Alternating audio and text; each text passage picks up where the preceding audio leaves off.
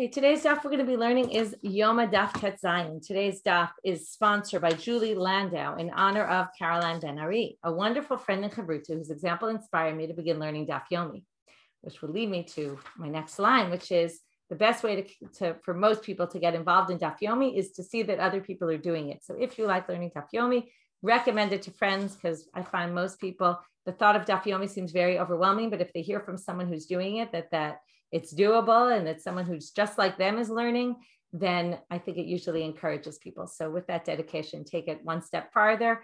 And thank you, Julie, for giving us the inspiration. And thank you, Caroline, for being the inspiration. Okay, we're going to get started now. We started yesterday. If you remember before yesterday, even on Yudalid, we started with this contradiction between the Mishnah in Yoma and then the Mishnah in Tamid. And then we said, oh, don't worry, each is a tradition handed down by somebody else, right? There were different traditions about the Mikdash, and I've said this many times. Today is a good day, by the way, if you have maps and you got your maps, it's a good day to pull out your maps. We'll be using them today. We also have pictures. So it's probably recommended to watch the video if possible, so you can see the pictures that we're holding, or follow along in the link of the pictures that I'll send out in the WhatsApp groups. So now, the issue always with these maps, as I've said over and over, is that the maps show one approach. And in fact, we're going to see the maps seem to follow the approach in Masechet Midot, which makes sense because that's where it really talks about the Midot of the temple. But as you're going to see, there's discrepancies between the descriptions in Midot and the descriptions in Tamid, and also the descriptions in Yoma.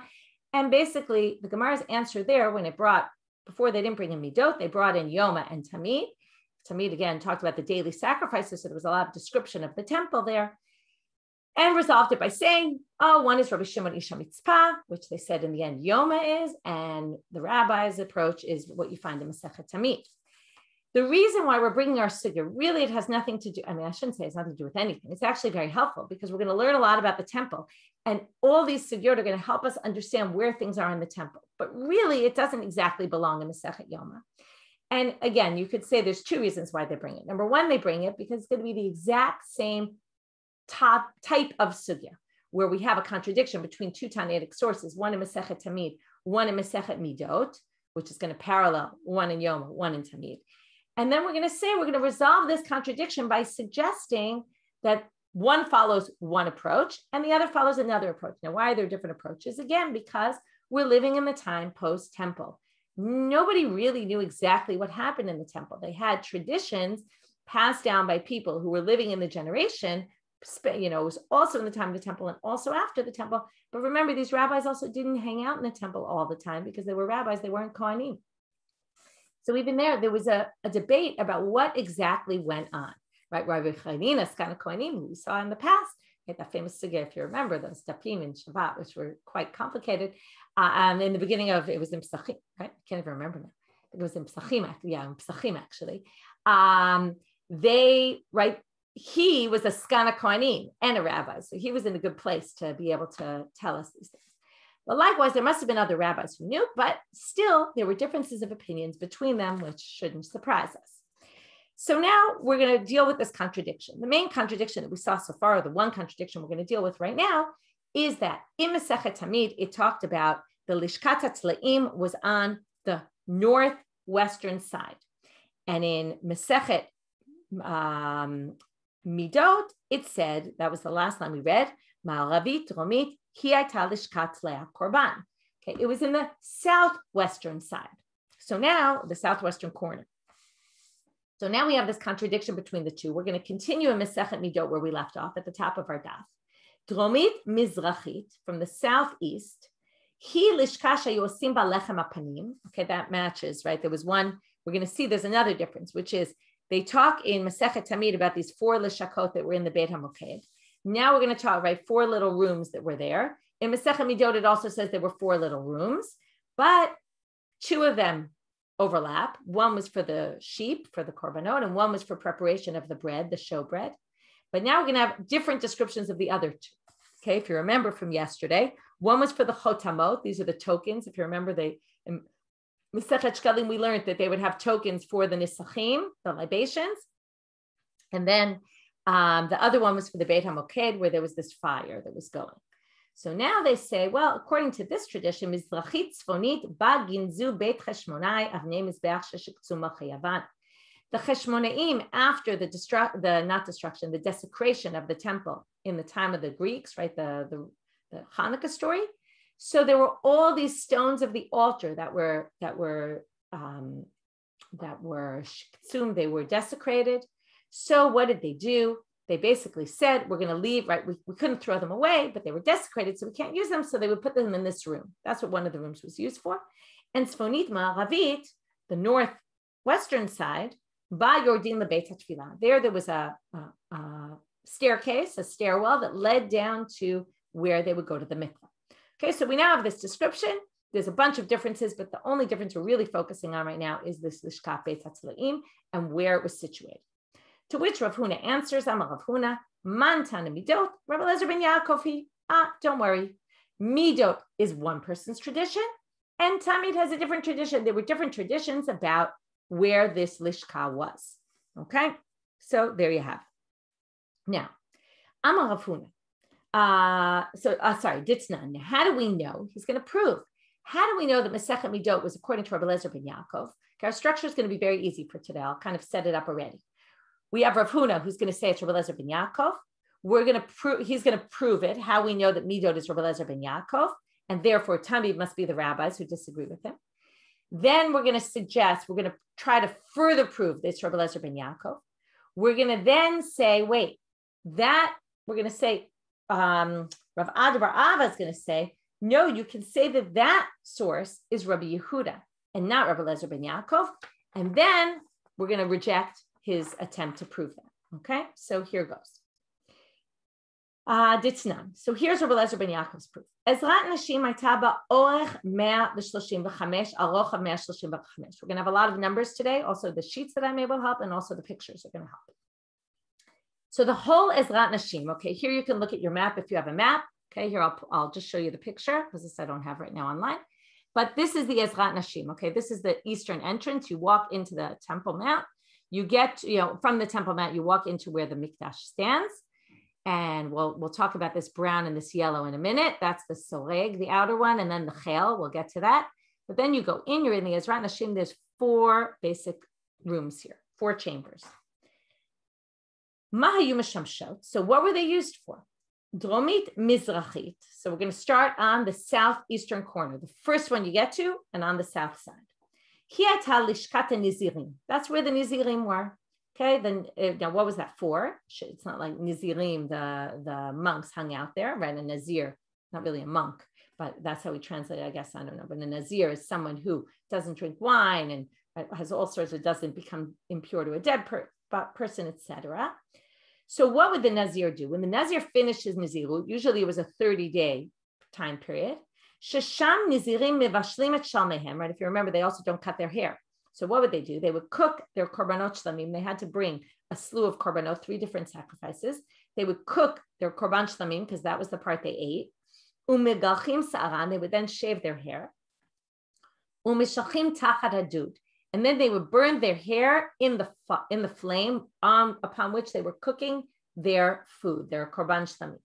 So that would be done in the Lishkat Nizlarim. That's what that chamber was used for. Mizrachit Tzfoni. Now we're still on the east side because that's where we've walked in. We now move to the north side. It's where they kept the wood. Shesham Kohanim Baalei Mumim. This is where the Kohanim who were blemished, who weren't allowed to go into the Ezrat Kohanim, so they could only hang out here. And they couldn't do the avoda. So what would they do? They would be in that lishka, in that chamber, and they would omdim umatliim baitzim. One of the jobs that they would do, they would take the worms out of the wood. What's the wood for? The wood is obviously for burning on the altar to make a fire.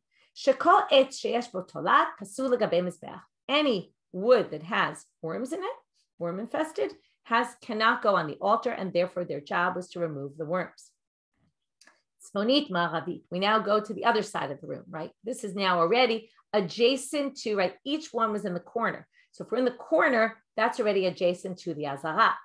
So now, right, which is the inner area where everything kind of happens, right? Everything other than the things that happen here. So now we started on the south, right? We stayed on the east. So we started the description. southeast. We moved to northeast. Now we're moving to northwest. It's kind of like we're going around the room. And now we get to northwest. This is where the Mitzoraim were. Okay, why was that? So wait, they don't tell you. That's because the Mitzoraim, if you remember, is part of their process. You have to put the blood and the oil on their right ear and their right finger and their right toe. And in order to do that, you do it from the Azara, but they can't go into the Azara. So they stand right there on the border. And there was an opening where they would be able to do that. And yes, in answer to your question, once they took out the worms, then they could use the wood. That's why they were busy taking out the worms. Tzfonit, Ma'aravit, Ma'aravit, Romit. Now we go to the southwestern side. Amar Rabbi Eliezer ben Yaakov, and here's our important line. Rabbi Eliezer ben Yaakov says, Shachachti ma'ayta mishameshet. Oh, I forgot how to do that. Okay, now it's a little bit strange. How did he forget how to do that, right? But he did forget, and it's what that room, sorry, not how to do it. He forgot what that room was for. The main point being here, it must have been Rabbi Eliezer ben Yaakov talking before. So since he was the one talking, then he continues and he says, and by the way, this one I forgot. So it must be he's the author of Masechet Midot, and that's how Rav Huna proves. That's why it must be Masechet Midot was Rabbi Eliezer ben Yaakov. Since you're probably very curious to know, so what was there? It was where they would store wine and oil. Why? Because they needed it for libations. And it was called Beit Shamnaya, which comes from shemen, oil. Okay, and that's where they would store items that they needed, right? And they would be right outside so they could access it easily. I see the question as to how did the Mitzoraim get there? This is the Mitzora after they're at the end of their Tahara procedure, and they just have one last thing to do. So they've already gone through all the stages of purification. They just have this one last thing. So therefore, they're already allowed in, right? But this is part of the end of their process. You have to, it's like right? How else do you let them finish their process if you can't let them in? So you let them in, but you can't go in all the way to the Azara, so they let them in this area. I'll remind you, the Ezrat Nashim is called this not because it was only women. It wasn't like the women's section, okay, even though it sounds like the women's section. It was where women were allowed to be. So it was called the Ezrat Nashim because the women could be there, just like we're going to see in a minute. There's Ezrat Yisrael. It doesn't mean that's where all the Jews were when they came to the Temple Mount. It's just that that was as far as they were allowed to go. Okay, so now, and yes, they would walk through the Ezrat Nashim to get into their chamber, for sure.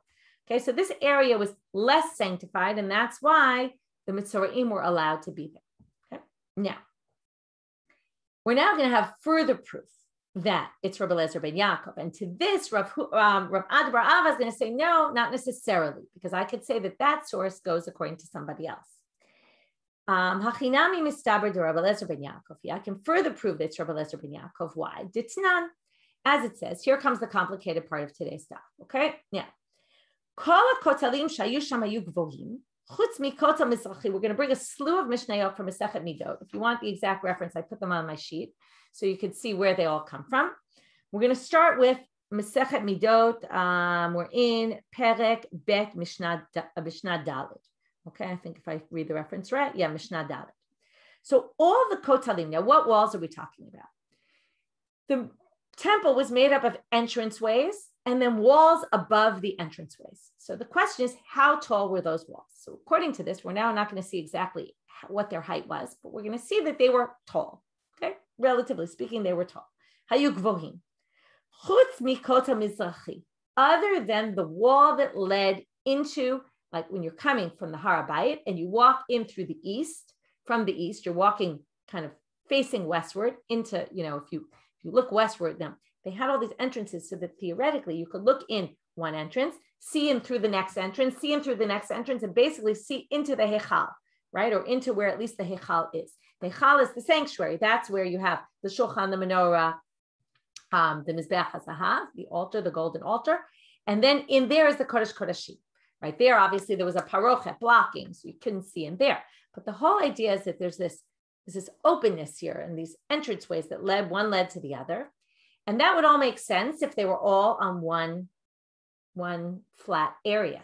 But as we know, we've already discussed, it was on a mountain. So as you go in, it gets higher and higher.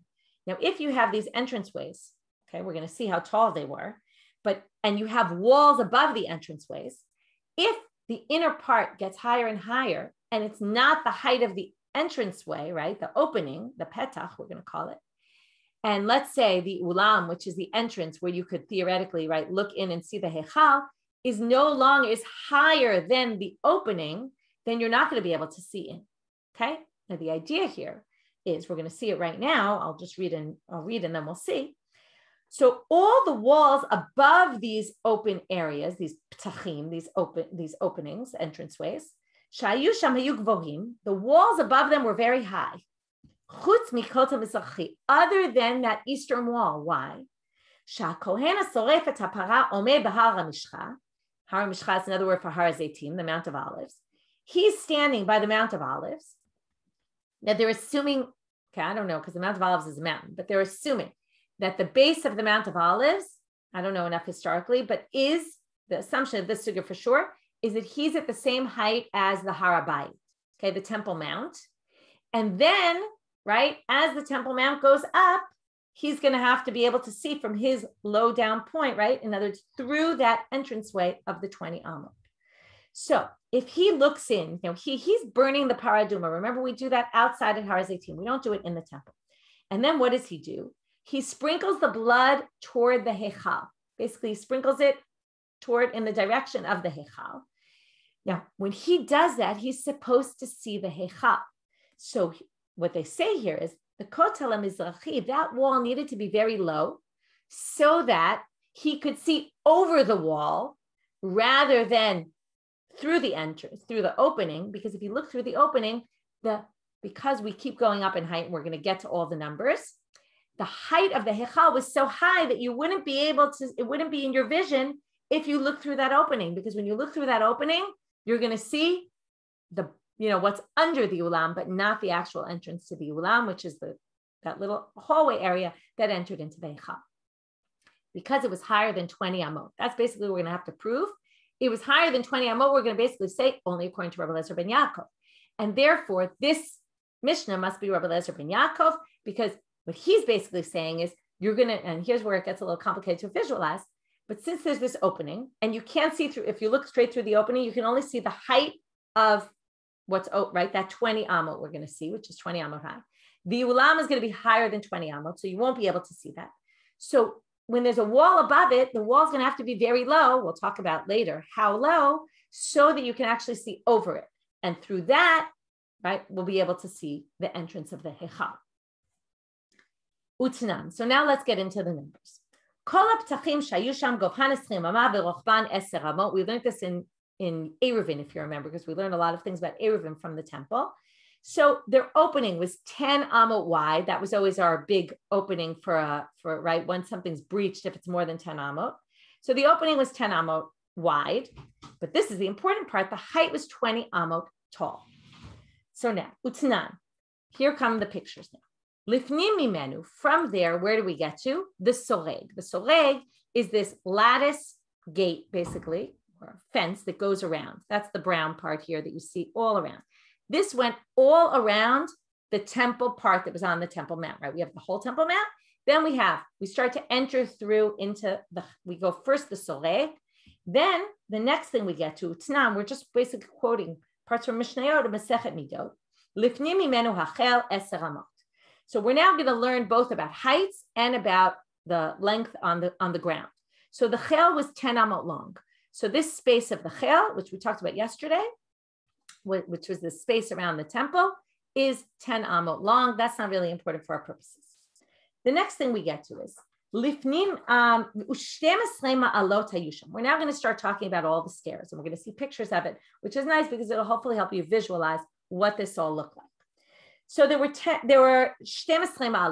stairs that went up. Each stair, and we're going to see all the stairs we're going to talk about other than one stair, are all half a cubit in height and half a cubit in length. Okay, the length again isn't important to us because right now we're not talking about how much space this took up in the length of the room. We're talking about how high everything went up. So from the chel leading to the entrance to the Ezrat Nashim, we have these 12 stairs, which basically create a height of 6 amot. Okay, there's a chart on the second side of the sheet, which is also going to give you all the numbers if you look at the sheet. So now we're up 6 amot from the base level of Har Bayit, which again, as we said, is the same base level of the person standing at Har HaZeitim. Tevav ma'alot olot mitocha hayordot me'ezrat Yisrael le'ezrat nashim. Okay, they're actually describing it now instead of from the inside out, from the outside in, like we were discussing before. We're now describing. We're in picture 32. We're now describing from the Ezrat Yisrael into the Ezrat Nashim, which is basically, in other words, saying from the Ezrat Nashim into the Ezrat Yisrael, you have to go up 15 stairs. So now, each stair, rum ma'ala chatzi ama v'shulcha chatzi ama. Again, height of half an amma, and they go in half an amma. So now, again, how much height do we get? If each one is half an amma and there's 15, it's going to be 7.5. So we now have 7.5 plus the 6.5. We're at a height of 13.5 cubits. We're already, when we walk into the Ezrat Yisrael, which is Biazara, right? When we walk into there, we're already 13.5 cubits higher than we were before. Utnan. Bein ha'ulam lemizbeach. Okay, we're now going into the temple. And now we walk into the temple. We're on now the left side of the picture number 33. You walk into the temple from the eastern side, right? That's Sha'ar Nikanor. You have a few areas we're going to talk about. Bein ha'ulam lemizbeach. Okay, right now, the next place you go up in height, although we're going to see this in another place, but right now we're going to skip that.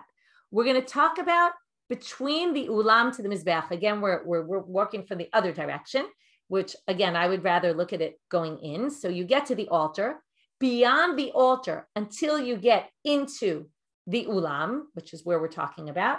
How much height is there? Kaf bet ama. Okay, so first of all, we're talking length. The whole area was 22 amot. There were 12 stairs there. Another 12 stairs. So we're going up another 6.5 cubits. So we were up to 13.5. We're now at 19.5. Okay, if we stop here, let's go back to my original picture. We have an opening from Har HaZeitim, right? When you're looking at Har HaZeitim, you look through the entranceway from the Har Bayit into the temple area. You have 20 cubits of height. If you look there, and if the height was only 19.5, where the ulam is, that's what we want to see, you would see at least a half, you would get to see a half an amma from your vision there, from your, right? Because it goes up, up, up, up, up. So from that entranceway, you'd see the very top, the very bottom half amma, right? Using the very top space of that entranceway, you would see a little bit of the ulam. So you'd be okay. But we want to prove that this Mishnah, remember it said, the wall above it has to be very low so you can see, which means you couldn't see through the opening. You'd have to see by looking over the opening, okay, from the area above it, because the opening wouldn't give you a vision of it. So therefore, they're going to say, that must be Rabbi Eliezer ben Yaakov. Why? Utnan, it says in the Mishnah, Rabbi Eliezer ben Yaakov Omer, Ma'ala Haitasham. Oh, wait, there was one other stair that we forgot to mention. According to Rabbi Eliezer ben Yaakov, now you see this brown on this over here. If we go back into the eastern entrance, you walk into the Ezrat Yisrael. Now the first, we'll see this in a little bit later today, the first 11 amot on the ground, okay, are called Ezrat Yisrael. The next 11 cubits between there and the altar, until you get to the altar, there's basically 22 cubits from there till you get to the altar. 11 were called Ezrat Yisrael, and the next 11 were called Ezrat Kohanim. And there was, here's a better picture in 34, there was a stair to get from the Ezrat Yisrael to the Ezrat Kohanim, according to Rabbi Eliezer ben Yaakov, okay? Which means we're going to be higher up, which means our vision's going to be blocked, because instead of 19.5, we're going to see there was this step, Ma'alai Tasham, Ugvoa Amad. This is the one step that was a whole cubit tall. It was one big step. And that makes everything, the height of the ulam, 20.5. And already that's going to explain why we can no longer see into that space, okay, from the opening, which is why we're going to need to look over. So we're going to have a short wall. We'll talk in a minute about how short in order to be able to see. Now, there's this duchan natun alehu bo shalosh malot shel chatzi chatzi ama. There was a duchan on this step, okay, then we're now talking about this one step. There was a bit of a platform, and it was 3 steps with a half an amma each. Now, according to Rashi, that's this picture here, they didn't take up any space on the floor. They didn't make the floor go up another amma and a half, and that's why we only get to 20 and a half. According to another interpretation, you can see here Tosfot Yeshanim and other Rishonim, it actually was part, and they would actually get up to 22 cubits. Okay, so whether it's 20 and a half cubits or 22 cubits, either which way, it's above 20, in which case you're not going to be able to see. So here comes our Gemara. If you're going to say the Mishnah Rabbi Eliezer ben Yaakov, that's why when he's standing at Har HaZeitim, the Kohen who's burning the parah, he can't see through that opening because the ulam is already higher than with the line of vision of those 20 cubits. But if you're, say, according to the rabbis, there's still that half an amma at the very bottom, right, at the very top of your vision, where you can see the very bottom of the entrance to the ulam. That you could see the entrance through there. So therefore, it must be it's Rabbi Eliezer ben Yaakov. That's their proof. Now let's talk about the height of the wall, because I don't really say that here. But if we talk about it, this is the way it works. If you remember, we said that the next miflas up, right? After that, we go up 6 amot when we go into the Ezrat Nashim, which means that the next entranceway, there's a good picture in the Schottenstein of this if you have it. The next entranceway is going to start 6 cubits of height off the ground and go up again 20 cubits. So now the height of that opening is 26 cubits. So if the wall above the first entranceway that's on ground level is 6 cubits or more, then you won't have any vision, because when you look from above that height, you'll be blocked by the next wall of the next space. You follow? Because the next space wall is at 20, right? It already has a wall at 26 cubits of height. So basically that wall is going to have to be less than 6 cubits so that you'll be able to see through the next entranceway. So you're not blocked by the next wall above the entranceway. So that's why that wall has to be very low, so that less than 6 cubits of height, so that you'll be able to see inside at that height. And then you could see, right, the Hechal, because the Hechal is already there. And the Hechal is not higher than that. So, because it's either 20 and a half or it's 20, we said 20, it would be 22, according to the one who adds another 1.5 cubits of that duchan. Okay, so that's our explanation of why the Mishnah there must be Rabbi Eliezer ben Yaakov. We have a further proof that the Mishnah is Rabbi Eliezer ben Yaakov. To which Rav Ada bar Ava says, not necessarily. Rav Ada bar Ava amal, Hamani Rabbi Yehuda. You could say that that Mishnah is Rabbi Yehuda, because you forgot something very important, which is what? Well, the altar was a height of 10 amot. If the altar is situated by the entranceway of the Hechal, remember, the Mizbeach, the altar was 32 cubits wide. If it blocks the space and it's 10 cubits high, that adds another 10 cubits. So if it's blocking the entranceway, then you can't see through, right? And then that's why you need the height.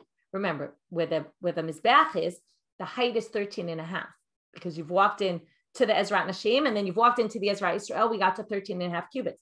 Add another 10 cubits, it's 23 and a half. So the Mizbeach itself could be blocking your view. Forget about whether there was this extra step or there wasn't an extra step. So that's where Rav Ada bar Ava is going to suggest. As I said, we're actually going to reject it for a different reason. But he says, Hamani Rabbi Yehuda.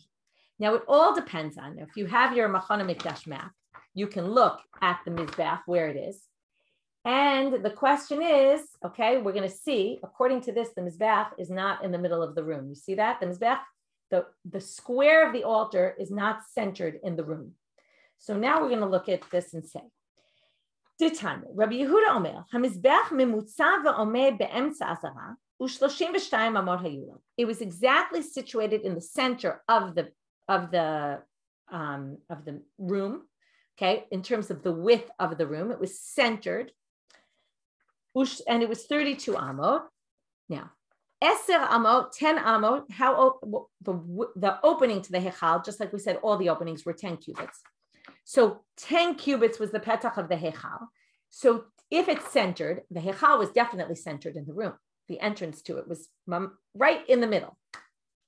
So if the altar is right in the middle, you're going to end up with 10 cubits of the center, the 10 central cubits of the altar are right opposite the entrance into the Hechal. Then how much are you left with? 22. Yud Aleph Amal Tzafon, Yud Aleph Amal Darom. So 11 on either side, split 22 into 2, 11 on either side. So now we're going to explain that's a different reason why the height was an issue, right? And why you needed a low wall. The low wall that we tried to use is a further proof. Remember, it was our second proof of Rabbi Eliezer ben Yaakov. The fact to say that Midot is Rabbi Eliezer ben Yaakov is because of the low wall, right? That low wall could be because of the altar, because the altar was centered in the room, according to Rabbi Yehuda, and therefore it blocked the entrance to the Hechal. And therefore it would be an issue. So that's his answer. Now we're going to question that and say, wait a minute. You want to say, according to that, you're going to say, this doesn't prove that Midot was Rabbi Eliezer ben Yaakov. You could say Midot was according to Rabbi Yehuda. The Gemara says, Isa kadatach Midot Rabbi Yehudi, Mizbeach be'emtza zara mi mishkachat le. Would you really have an altar in the middle of the Azara? In other words, let me say it in a better way. I didn't really word it well. If you're going to say Midot is Rabbi Yehuda, and the reason why you needed that height in the low height of the wall of that entranceway on the eastern side was just so that since the altar was blocking your view and not because it was this extra step, like Rabbi Eliezer ben Yaakov said, then you'd have to say that Midot is Rabbi Yehuda. And according to Masechet Midot, you're basically trying to say it's because of Rabbi Yehuda, which means that according to Masechet Midot, the Mizbeach must have been in the center of the room. But that's not true according to Masechet Midot. They're bringing in some other machloket, which isn't mentioned here, which is to say, well, who's to say the author is Rabbi Eliezer ben Yaakov? The author could be Rabbi Yehuda. But now the Gemara is going to say, but you don't find the Mizbeach in the middle of the Azara according to Masechet Midot, and like I said, not according to our map either. And why is that? Because our map seems to generally follow Masechet Midot. I don't know if that's a rule all across the board, but it makes sense because that's the place where they're really giving you the Midot. So maybe that's the most reliable for the Midot, although, again, it's just different traditions. The Hatnan, doesn't it say in the Mishnah, and now we're going to prove from a whole calculation of what the layout of the Mishnah was and what the measurements of everything and where the placement of everything was. We're going to see that according to Masechet Midot, they didn't hold like Rabbi Yehuda. They didn't think the Mizbeach was in the center, which means that you can't say Masechet Midot was Rabbi Yehuda, which means that you can't say that the wall was low because of Rabbi Yehuda. And we're going to then go back to saying it's Rabbi Eliezer ben Yaakov. Okay, so to clarify, what they're really doing is they prove that it was Rabbi Eliezer ben Yaakov, and then I'll stop the pictures for a minute and then we'll open them. They proved it was Rabbi Eliezer ben Yaakov they said it from a different place. Then they tried to further prove it from this source, and then they try to reject that this source can further prove it about the height of the wall, because maybe you could explain it according to Rabbi Yehuda, to which they say no, because Masechet Midot doesn't follow Rabbi Yehuda, and we're going to prove that right now. And that's going to be basically our last big proof for today. So here, by the way, they have pictures you could see of all the heights. Okay, the Schanstein has this also. This has it where they show you the heights of each of the areas. They color coded here. They have a whole description at the bottom of what they are. So you can look through the pictures and see, and that shows whether it's 19.5 amot or it's 22.5, depending on or 20.5, right? All the different, sorry, it should be 22. I don't know how they got 22.5. Oh, right. This is because of the altar. So this is where the altar is. You would get to, I don't know why 22.5. It should be, maybe it's 9 height. I thought it was 10. Oh, the Mizbeach was 9. My mistake. The Mizbeach was only 9 cubits high, so it should be 22.5. So that's a mistake I made. Okay. Now we're going to talk about the length and the width of the Azara and what went on in there. So first we're going to talk about the length, which really isn't relevant to our purposes. Again, all we're trying to prove here is that Midot, the Mishnah Masechet Midot, doesn't go by Rabbi Yehuda, and the Mizbeach is not described as being in the center here. Kol Azara v'hatnan, so doesn't it say in the Mishnah? Kol Azara ita orech 187, arochav 135. The length was 187. That's what you see in this picture. The length was 187. I'm in picture 39. And the width was 135. So first, let's start with the length. Min mizrach l'ma'arav, so going from east to west. Okay, what's good about this is, again, as I said, you're going to be much more familiar with the space. So even though the sugya doesn't really have to do with Yoma, it actually really does, because we're going to see a lot of happenings and goings on inside the temple. And it's really great to be able to see what it looked like and visualize it. And the pictures, are amazing for that. So let's start. This is where the Israelim can go. This is what we call Israel. The first section is 11 Yud Aleph Amma. Okay, 11 Amot. That's what I said before. Then Makom Drisat Raglei Kohanim, the where Kohanim could go, even though Kohanim could go in the whole thing, but they mean until he gets to the altar, another 11 cubits, 11 Amma. Mizbeach 32. The altar, 32. So we now have 11, that's 22, another 32 is what do we get to? 22 and 32, so 54. Bein ulam lemizbeach 22. Okay, I'm not going to do all the math here in class. It's very easy math. You can figure it out. Between the ulam and the mizbeach. So now we're on the other side of the ulam. We're just basically going across the room. Between there, the next section you get to is the ulam. There's a space between the two of 22. We already saw that is 22. Haichal me'ama. The heichal itself, including the walls, including all sorts of other things besides the inner space, including the outer space, the inner space it took up, which include thickness of walls, etc., is 100 cubits. And then if you see, the heichal ends at a certain point, and there's still a little space till you get to the other side. That's 11 cubits. Okay, so that whole thing adds up to 187. Now we want to go mina darom latzafon. Now this is the part that's important to us. Okay, here's a bird's eye view of that. Okay, next. Now we want to go from the south to the north. So now if you remember, on the north side, that's where they do the slaughtering. That's because Kodshei Kodashim Shlitatam B'Tzafon. All the Kodshei Kodshim, like the Chatat and the Ola and the things that are called Kodshei Kodshim that the people don't eat, right, other than the Shlamim and others, all the Shlita was done in the north side. Therefore, they have what's called the Beit Mitbachayim, which are these rings in the ground where they would put the animals to slaughter. Then we had the tables where they would work with the animals on there. We had these nanasim, these little beams on the floor, which had hooks on them, where they would hang the animal to take the hide off, right? The other was really for cutting up the pieces, right? This was all the slaughtering area. So now we're going to talk about all these parts and how much space they took up. So first we're going to start on the south side. So if all that was on the north side, clearly the altar was somewhat on the south side. Again, the debate we had was, is it centered, the mizbeach? Remember, there's the mizbeach and there's the ramp. So no matter what, we don't mean the entire thing. We just mean the base of the altar was centered, or is the base of the altar more on the southern side? So this is going to be a description of Masechet Midot, which is going to show it was more on the southern side, which is going to show that Masechet Midot doesn't hold like Rabbi Yehuda, who thought it was in the center. So now they say, Mina darom latzafon 135. So the whole thing was 135 cubits. The description we get here is not going to be as clear as the other one, because first they're going to skip 2 sections, including the very beginning. So from the wall to the ramp, we don't get what that measurement was. The ramp and the altar altogether was 62. How does this work? Well, the ramp was 32 and the altar was 32. Now you might say that sounds like 64, but the ramp went up to the top. And if you remember, we talked about this yesterday. There was the sovev, which came out and jutted out 1 cubit from the lower down in the altar, around mid height. I think it was at 5 cubits height. Then we have the yesod, which was at the bottom, which jutted out a cubit. So both of those they were overlapping with the ramp. The ramp went up to the top, which was less. So basically the two together, since there's 2 cubits of overlap, the two together, we drop 2 cubits off and we end up with 62. So that's 62. Now, next we move in. Min hamizbeach velatabaot 8 amot. So there was dead space, right? You always need some dead space for people to be able to walk around.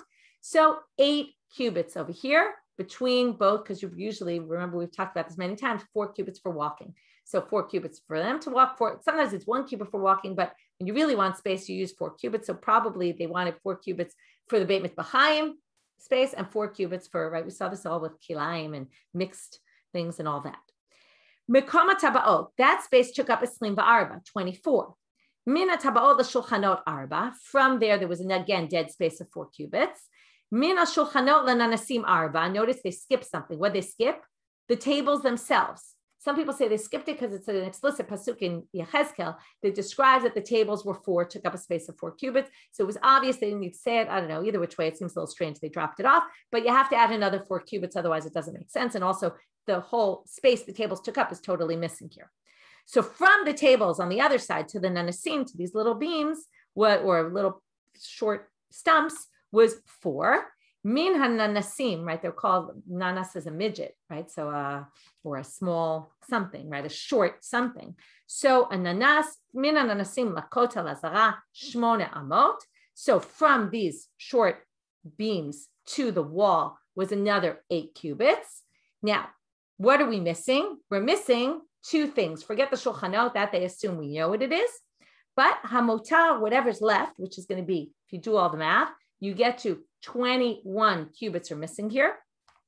Split that between the 2 spaces that they didn't discuss. So we're going to assume 10.5 for the space between the wall and the ramp, and 10.5 for the space of these nanasim. So now, now let's do the math. What was the center of the room? If it was 135, the center of the room is at 67.5. Okay, 67.5 amot. Now the Mizbeach took up 62, and then you have 10.5. So it took up 72.5. If it takes up 72.5, it's 5 cubits on the north side, over the halfway point of the room, and the rest of them are in the south side. So it's clearly not in the center. So it's clear here that the altar, you can see it from the picture, was not centered in the room. In which case they say, ha ruba de mizbeach b'darom kai, right? Therefore, according to this description, the majority of the altar is on the south side. In which case, where does that get us to? You cannot say that the Mishnah that talked about the need for that wall to be a low height was because it holds like Rabbi Yehuda and not Rabbi Eliezer ben Yaakov. And we're back to saying, Elalav Shma Mina, Rabbi Eliezer ben Yaakov, Shma Mina. It must be that opinion is Rabbi Eliezer ben Yaakov. That's why you need the short wall, and not because of Rabbi Yehuda, who said that it was the altar that was blocking the view because the altar was centered in the room. And therefore, it's clearly not because the altar was centered in the room. That's not the reason. It's because it holds by Rabbi Eliezer ben Yaakov. And therefore, we end by back to where we started, where we said, how do we resolve the contradiction between Masechet Midot and Masechet Tamid? We say that Masechet Midot is Rabbi Eliezer ben Yaakov, and we proved it from, the first proof was from the Lishakot, right? Where, I'm sorry, I have to remember now. We proved it because, right. We proved it very simply because it just said there, I forgot what the fourth one was used for, which meant that it must have been Rabbi Eliezer ben Yaakov talking.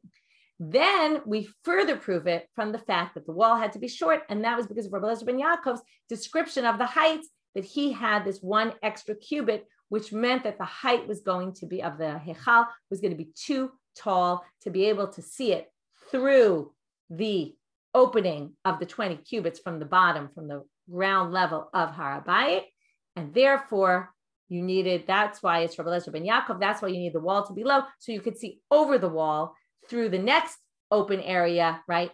And it couldn't be higher than 6 cubits, otherwise you'd already be blocked by the next wall over the next gate. Hope that was comprehensible to everybody. And if it's not, you can look back. The charts on the sheet should help you. The description in my shiur should help you. And the pictures should really be very useful for this. Like I said, the pictures here, pictures in the Schottenstein are very good. Highly recommended. They have some charts. Again, that, I find some people visualize things in different ways. So the more different, if one doesn't work for you, try a different chart, different ones visualize, show them visually in different manners. Everybody kind of can associate with a different one. Okay, have a good day, everyone.